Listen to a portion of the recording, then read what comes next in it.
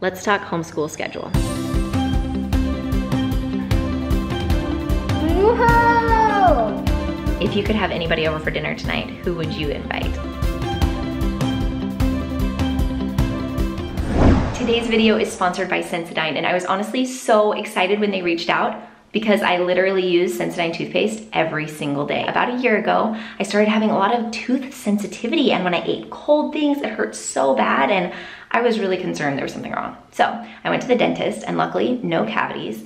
He told me that I was just experiencing tooth sensitivity, and so he told me to start using Sensodyne toothpaste. I stopped at the pharmacy on my way home that day, and it has made a huge difference. Jeremy and I both use Sensodyne toothpaste exclusively now, and my teeth feel so much better. Hand models make this look so easy. There's not like an unawkward way to open a toothpaste.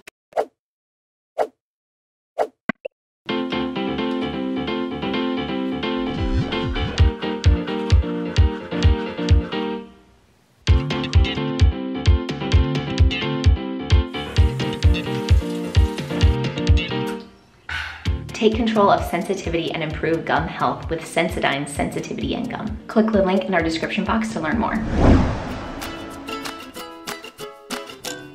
Today we're doing a simple art project together. Step 1, take the impossible paper off the crayon. So this is a great project to use broken crayons on too. So today we're gonna make wax paper butterflies. And this is a project that I did when I was a little girl, probably about your age. Take a piece of paper and you're gonna fold it in half. And then you're gonna draw half of a butterfly.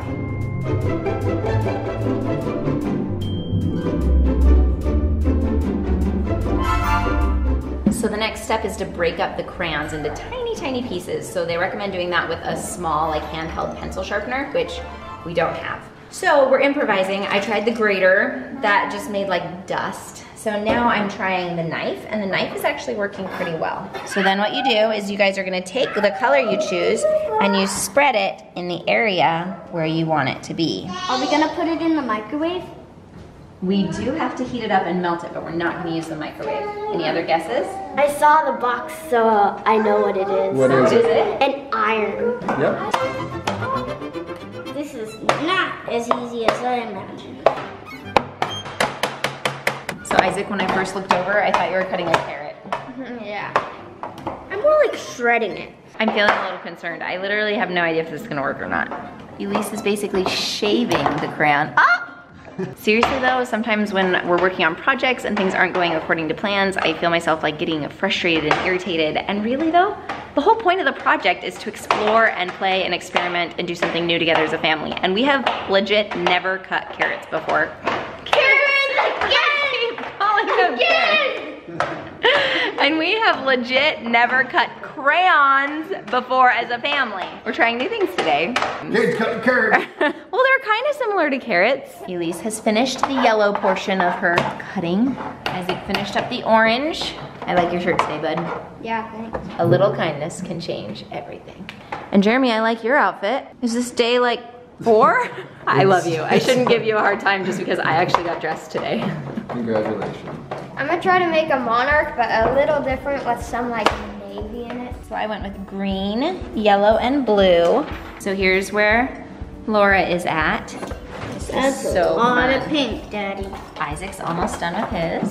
So I took the paper and I put wax paper on both sides of it so that it doesn't catch fire. Genius. We also don't own an ironing board, but we have an iron. So I just laid out this little rug and we'll see how this goes. I'm definitely not letting any of my kids handle the iron today.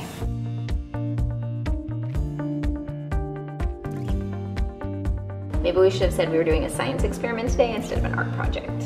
So now we're gonna open it up and reveal the inside. So see the crayons all melted.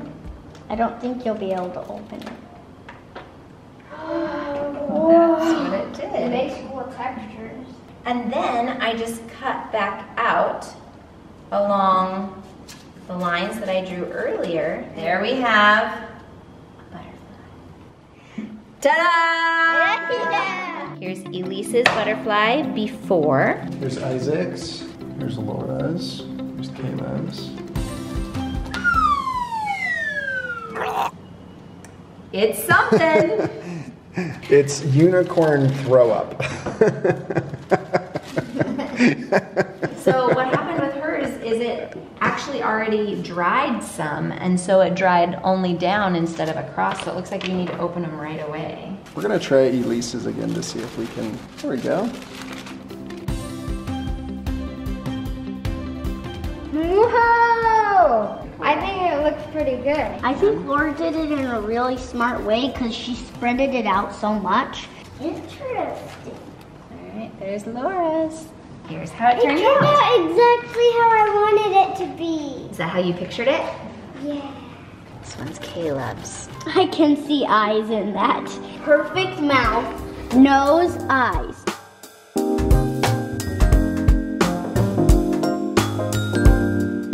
Hung up the butterflies. It really shows how vibrant the colors are. Ice cream soup. I can make an ice cream cake. First, I need a big blue pan. She's reading so well. We're really proud of her. Now it is composition time, and the kids take this extremely seriously. So seriously. Every day there's a different prompt, and they write a response trying to focus on handwriting, spelling, and Laura copies words. Mom, Laura. One day we wrote a story about the Easter Bunny being sad, and they got to finish off the story. Or another day they got to say what the most important meal of the day was and explain their answer. Today's prompt was, if you could have anybody over for dinner tonight, who would you choose and why? Their answers were so amazing. I just love hearing how their brains work, and it's a good exercise to try to put stuff on paper and have fun with it. It was a hard choice. I was leaning toward Lin-Manuel Miranda or Patrick Mahomes, and I ended up going with Patrick Mahomes. I would choose my best friends from Kansas City. I chose either an ancestor that I didn't get the chance to know that well, or my future self. That blows my mind. What would you talk to your future self about? What's going on in life? So which ancestor would you want to get to know? Either Grandma Chris or Grandpa Coy, probably. Well, I didn't write a paper, but my answer to who I would have for dinner tonight, first response would have been our friends from Kansas City. I just miss them, and it would be so fun to have friends for dinner. But after hearing Isaac's response, I would change my answer, and I would choose my Grandma Chris. She passed away when Isaac was just barely 2 years old, and so she hasn't gotten to meet most of my kids, and I would love to have her for dinner. If you could have anybody over for dinner tonight, who would you invite? Let us know in the comments. So Janae went down for a nap. And when she woke up, she told everyone she grew. How much did you grow? Right there. You're so big. It's from here. From here. Whoa, you're taller than me. And I have that mom. You're taller than me now? Yeah. That was quite the nap. Yesterday, the kids were playing in the baby pool that we have. We asked one of the kids to turn the hose off, and the kid thought they had done that, but they actually turned it all the way on. And then the kids came inside, and the hose was running all night. We didn't realize until this morning, and it was just an honest mistake, but we were explaining to the kids how big of a deal that is and how much that can cost and how wasteful it is. But those kinds of mistakes happen. And Kendra and I weren't angry at all. We just really wanted to use it as a teaching opportunity and the importance to try to make sure that when we're asked to do something, it's important to really follow through. And of course, as parents, we needed to follow through as well. So today, Isaac finished Papa's life story. What are you doing now? I want to keep a journal of my life so I can remember these times better. He busted out the baby book. Yep. You're reviewing some stories of when you were little. Uh-huh. This is my favorite picture of when I was born. 11 years ago. Time goes so fast.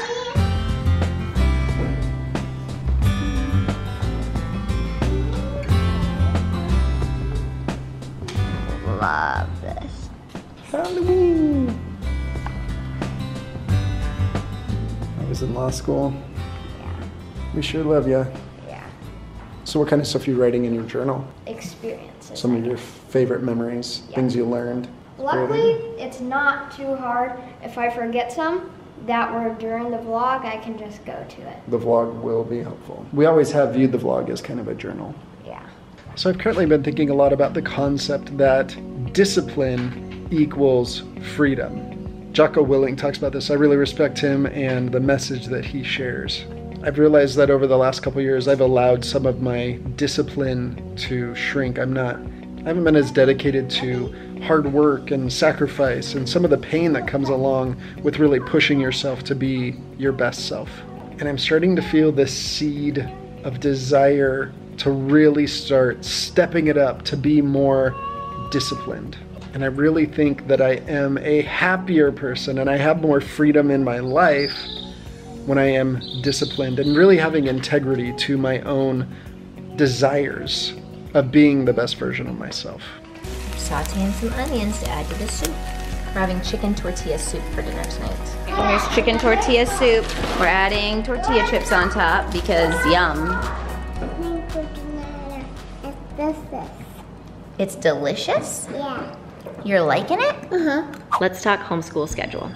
Our homeschool schedule is really relaxed. It's more of a rhythm of our day, and it's what works for our family. So what happens is in the morning, everybody wakes up and the kids have a checklist of the things that they know they need to get done in the morning. So they work through that on their own. They do their piano, they do a chore, they get dressed and make their bed, and the last thing on that checklist says hug mom. And so what's great about that is they come and they connect with me and I can kind of go through their checklist and make sure that it all got done, make sure nobody forgot to brush their teeth. Then we start school time, and during school time the 3 big kids also have a list of their school requirements. They're really familiar with them by this point because they've been doing it for a really long time, and they can work through them in whatever order they want to. So for example, math, they each do 30 minutes of math each day, but I don't care if they do that first or if they wait a little bit and do their math. So they just get started on their schoolwork. That's what's required. The little girls, Laura and Janae, start their school day with me. And so it's kind of mom time. It's about 20 or 30 minutes. I'll do some music time with them. We'll sing and dance. Maybe we'll do some story time. Maybe we'll get out some sensory play and do some Play-Doh together or something else. Something that I'm engaging with them right off the bat. And I find when I engage with the little girls right away in the morning, that then they go off and they play creatively and happily for a lot longer, so that I can get some stuff done at that point. So that's when I start dinner, do some laundry, and help the big kids with whatever schoolwork they need to get done. We break for lunch around 11:30 to 12:30, and we all eat lunch together. We try to clean up lunch together, still working on that. And then we go into quiet time. Quiet time's from about 12:30 until 2:30. Janae naps some days it's just quiet time. But either way, that's my time to be able to have one-on-one time with Laura. Laura's in kindergarten, so that's when we do her math and her reading and her handwriting, and I really just enjoy that special time with her. I also help any of the other kids that are doing some schoolwork that they need more one-on-one help with. And if I'm really lucky, I can take like 5 deep breaths by myself. Not always possible. Around 5:30 or 6 p.m. we eat dinner as a family, and then we clean up as a family. And that's a really big deal to me because I feel like we're all a team working together to take care of our home and our family. We clean up the kitchen and we clean up the front room, kind of just tidy up to get ready for the next day. Around 7, the kids get ready for bed, and around 7:30 Janae goes to bed, and that's when we do family scripture study and prayer, and when I do our chapter book read aloud with the big kids. Caleb and Laura go to bed around 8, and then Isaac and Elise are allowed to stay up and read until about 8:30 p.m. then they go to bed. So that's our day. In the evening, I have a chance to hopefully relax for at least a moment and prep for the next day. I also get up around 6 o'clock in the morning, an hour before the rest of my family, so that I can have my prayer time and my reading scriptures, gratitude work, kind of a deep breath to be ready for the day at that point. So that's our homeschool schedule. It's been mostly the same for a really long time. It works really well for us to have independence for the kids, but also structure. They know what their expectations are, and I follow up with it. It gives us time as a family, but also time to work apart, so it just works for us. It never works perfectly. There's no schedule out there that works perfectly. Every day still has its challenges, but this general flow gives the structure to our day. Thank you to Sensodyne for sponsoring our video today. Good night, J-House out. So we're gonna try to go on a glow-in-the-dark Easter egg hunt.